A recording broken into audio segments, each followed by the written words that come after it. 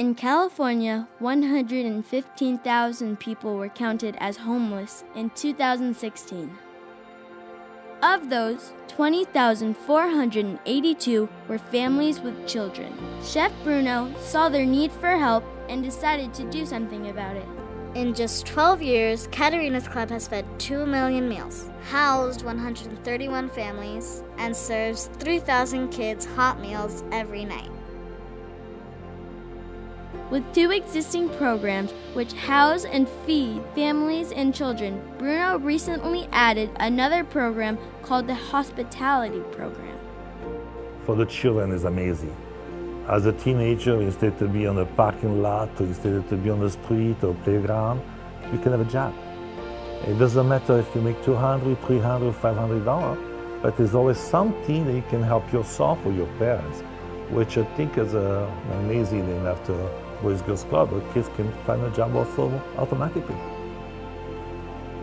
In this program, high school students are given the opportunity to learn how to work in the hospitality and culinary arts industry in 12 weeks.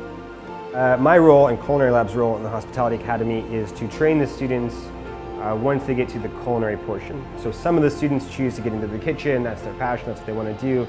We get those students and they come to our school, they work in our kitchens, and we train them on basic cooking techniques, and we help them prepare for the meal that they're going to serve to family and whomever comes to sort of the culmination event for the Academy. Students are taught the skills that they will use when they cook and serve at the program's graduation ceremony. Like serving actual people was really good. The best part to see those kids in this program is see them when they cook. Remind me when I was 14 years old, I was helping my mom. My first feet in the kitchen, I was 14.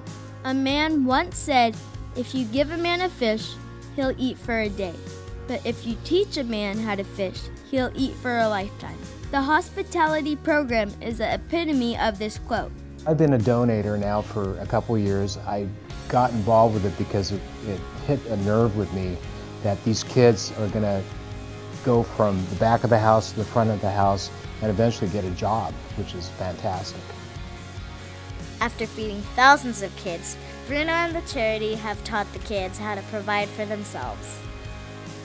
Right now we live in a 2-bedroom apartment, and me and my brother sleep in the same room, and I hope that we could get a better house or better living, and I can help pay for the house. This program gives kids the opportunity and qualifications needed to get them jobs with restaurants and hotels to help support themselves or their family's financial needs.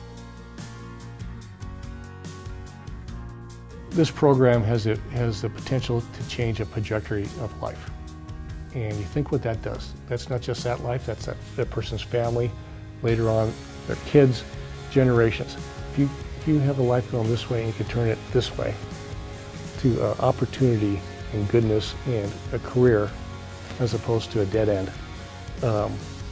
You talk about just from an investment point of view, a multiplier, and I think the mentorship more than anything has the ability to change the direction of life.